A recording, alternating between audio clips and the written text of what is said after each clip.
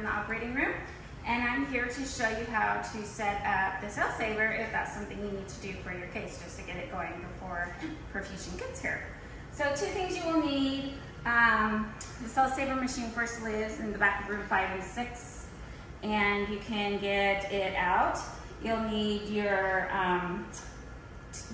bucket here and your tubing.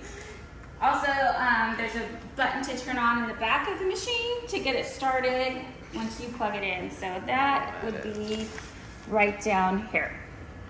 So that's your on-off machine. So this can be a little tricky to get into the holder here.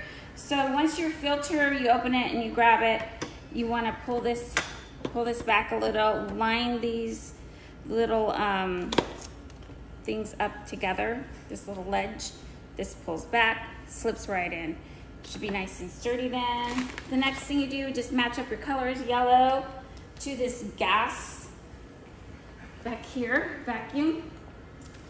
And super easy, just like any other suction tubing or tubing that we might have. Is just go ahead and open it. Slip it right on. And then step 2. Right back there. Okay, so step number 2. You need to get a bag of normal saline, usually 30,000 units of heparin inject.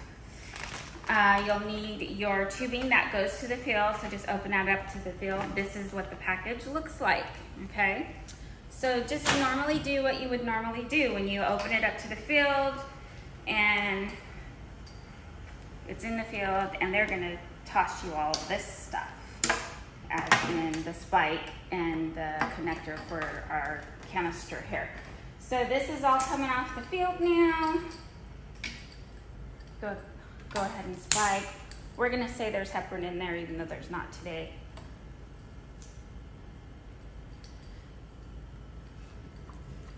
And then this will go over here. Doesn't matter which one, pick any one. And there you go. Should be ready to work. Suction will be on the field to the end of this.